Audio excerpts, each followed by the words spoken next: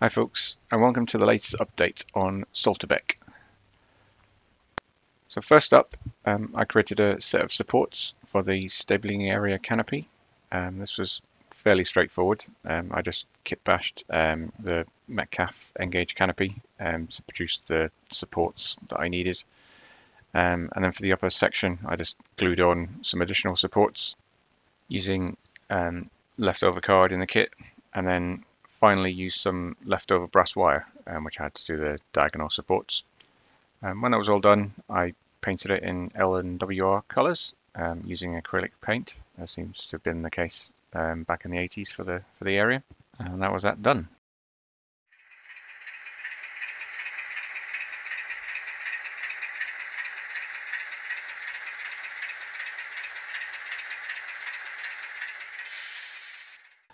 I then moved on to the background. Originally I had just a wall along the back, but in real life the area behind the stabling area is the rest of Workington Station, and I wanted to try and get a better representation of that on my layout.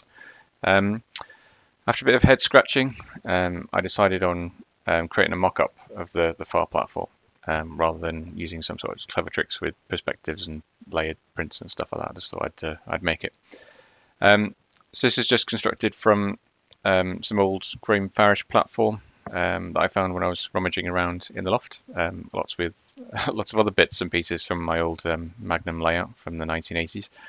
So I've taken the platform from that I found, glued that to some polystyrene foam, painted the sides of the platform so it looks like the platform in the stabling area, and then glued on the Skill Scenes platform onto the top of it as well. So onto that, I added the background wall, which I made by mocking up in Inkscape, printing out onto card, and then cutting out the gaps, and then glued onto some Skill Scenes brick paper. And then I glued another piece of card, also with Skill Scenes brick paper on the back to give that sort of indented wall impression. Next to the wall, I added the station building that also sits on that platform using the same technique. And then I added some posters and station signs and stuff like that I had left over from another build. These are LMS themed, but it seems to go along with the sort of LNWR LMS coloured signs that seem to be frequently used at Workington Station long after you'd imagine they would be. And it's viewed from a distance as well, so you shouldn't really notice the fact that they're not brand new, or sort of what you expect in the 1980s. And then to finish off, I then used the rest of the Metcalf canopy to create the canopy for this platform. This could maybe do with a bit more work. It's quite white. If you actually look at the photos, they're quite dark. But given how little you actually see of it, I think I'm going to leave it for now.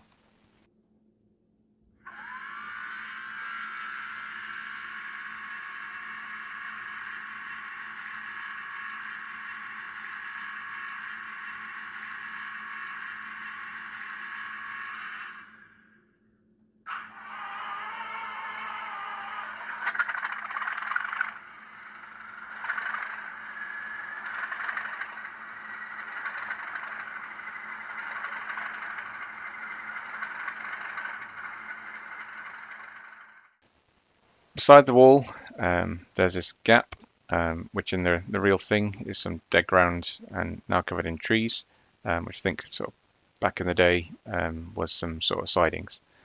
And so with the layout being set in sort of late autumn, early winter, I decided to add some sort of autumnal vegetation to it, mixed with some trees that have lost their leaves. For the bare trees, I started with some of the green forest trees, which I found in that box that I showed you earlier. Gave these a paint of brown before gluing some Woodland Scenics polyfiber to with a bit of PVA glue to try and represent the sort of finer branches that you see. Once dry, I then give it a spray of brown paint and then another spray of sort of black paint because it was a little bit too light for me. It's not perfect. In real life, branches sort of reach out from the center towards the light, rather than sort of pointing in sort of random directions as you've got here. But I'm happy with the end result. I think it's better than just having that sort of basic tree shape, I think. And to complement these, I've used some Woodland Scenic Foliage straight from the box, which I also glued to some of the forest trees that you saw earlier. Used some of that synthetic horsehair to represent brambles, and some Woodland Scenics dark green clumps for some evergreen bushes, sort of thing you see like as holly. And then to finish the backscene, I bought a photographic backscene from ID Backscenes of Brighton Harbour, which I think with the sort of clear sky is quite a good match for the autumnal colours, I think.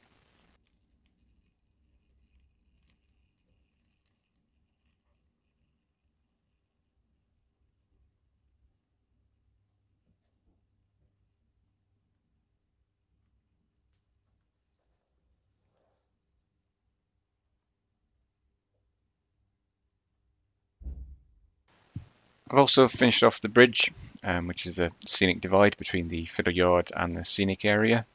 To finish it off, I've added another layer of brick plasticard along the top of the sort of road bed, as is the case in the real thing, which I've painted as with all the other walls, sort of buff acrylic, and then a black wash over the top. And then as a finishing touch, I've decided to add some street lighting. And while I was ordering that lighting, I also noticed you can get a car with headlights and brake lights, so not brake lights, tail lights. So I got that as well. So these are from Layouts for You, and I think they look quite good.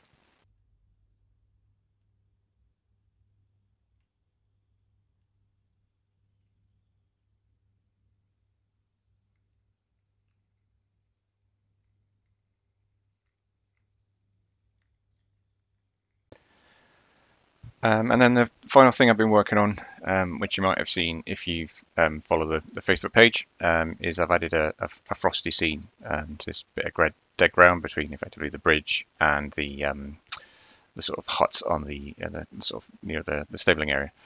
For this, I started with a base layer of burnt umber paint, and then glued on some fine sand with a bit of PVA glue. To that, I then used I think it was a Gauge Master grass scatter to put on some Peco 2mm green grass, and then a layer of Peco 4mm dead grass, which is kind of get that sort of deader grass at the top, more green at the bottom that you tend to get. To that, I then added some clumps of winter grasses from Army Painter, some Woodland Scenics autumnal foliage that I showed earlier, and then some of that synthetic horsehair again for the brambles. And then to finish it, I then painted the tips with a sort of white paint to sort of represent frost. And the idea from that came from a Cassie Millett video, which I'll put in the link below, which is quite a good video. Sort of shows you how to create similar sort of scenes, sort of set in winter, and it was quite an inspiration for me trying to replicate that. And that's pretty much where I'm up to. So I hope you enjoyed this latest update on Salterbeck. Let me know what you think in the comments section below, and I'll see you all next time.